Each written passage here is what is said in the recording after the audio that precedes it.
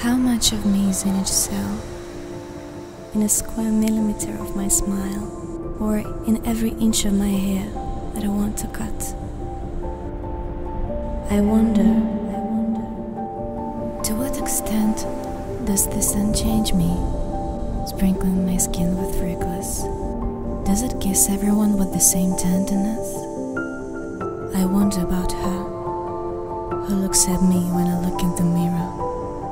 Her eyes, her brows, her lips, her nose, her chin. She always looked mysterious when I tried to catch her, but I know her better than anyone else.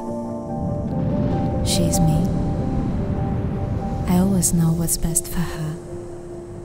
I'm all the choices I've made. I may not know about the sun and freckles.